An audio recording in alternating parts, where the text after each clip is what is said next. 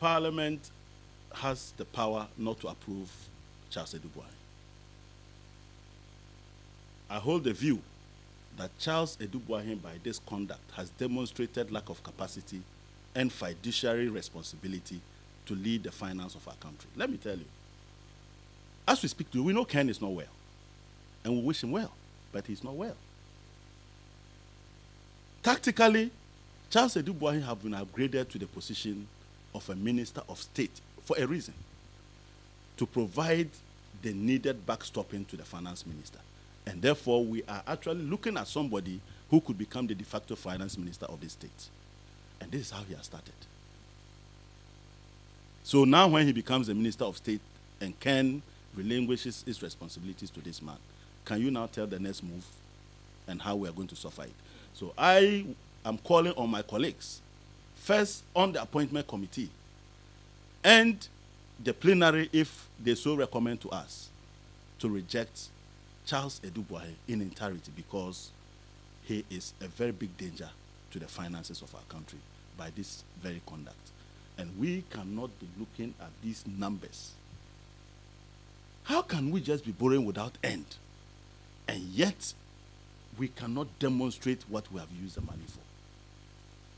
200 billion. Does that sound like Ghana?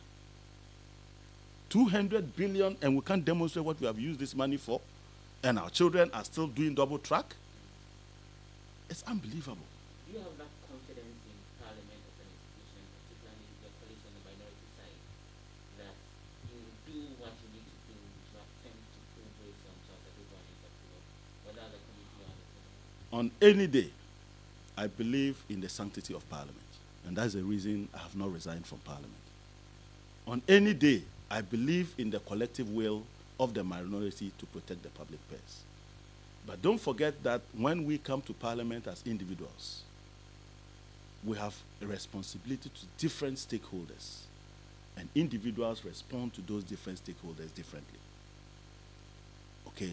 And so on the basis of that, it is very difficult for me to pigeonhole everybody in Parliament, because we all provide different weights and different importance to different stakeholders within the sphere of our work as members of Parliament.